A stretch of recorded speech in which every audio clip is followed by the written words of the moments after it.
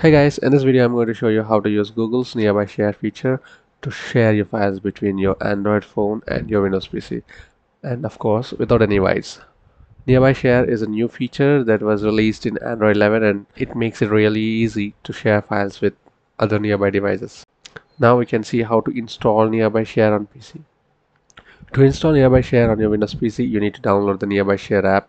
Once you have downloaded the app, installed Once you have the app installed, by default the visibility will be set to no one.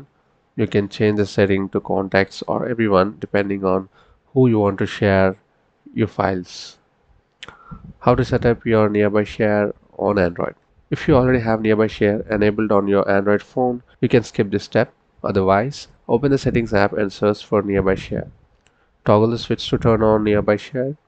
You can also choose to share with the nearby devices even when your phone is locked. Now moving on, how to share a file using Nearby Share. To share a file using Nearby Share, open the file that you want to share on your Android phone, tap the share icon and select Nearby Share. A list of nearby devices that are using Nearby Share will be displayed. Select the device that you want to share the file with, and that's it. The recipient will receive a notification that you want to share a file with them. They can then tap the notification to accept your file. The file will be transferred to the recipient's device.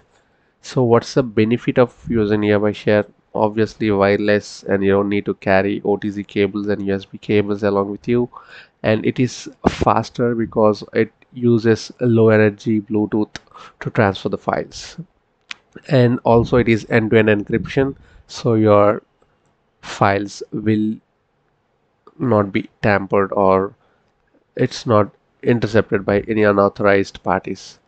And finally, the conclusion, Nearby Share, you can use it very easily to share your files and within no time. So next time you need to share a file, don't forget to use Nearby Share. Of course, it's not a promotion. And the bonus tip, you can also use Nearby Share to share your files between two Android phones or between two Windows PCs.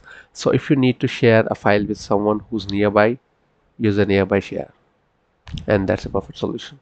Thanks for watching. If you found this video helpful, please give a thumbs up and subscribe to my channel for more tech tutorials. See you next time.